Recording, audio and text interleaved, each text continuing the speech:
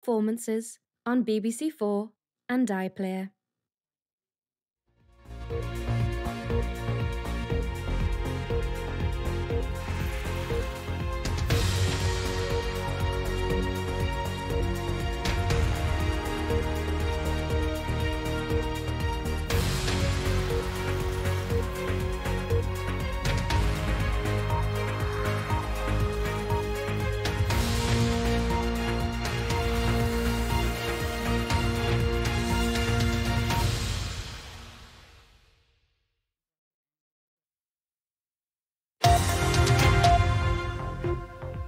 Hello, I'm Christian Fraser. You're watching Context on BBC News.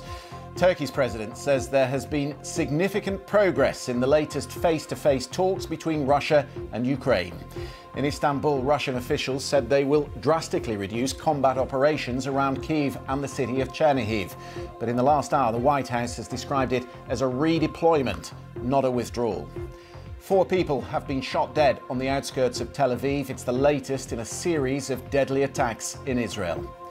Police fines for government officials who broke lockdown rules in Downing Street at the height of the pandemic. Boris Johnson has not received one, but police say there could be more coming. Tonight, with the context, the former UK National Security Advisor, Lord Peter Ricketts, and the Republican strategist, Rina Shah.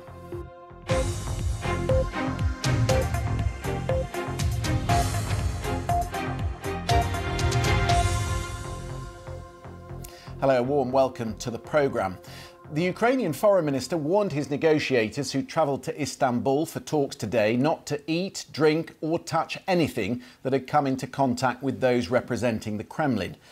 There to meet them was the Russian oligarch Roman Abramovich, seemingly recovered from a chemical poisoning he reportedly suffered in the previous round of talks. The level of suspicion does not augur well for the future of these negotiations.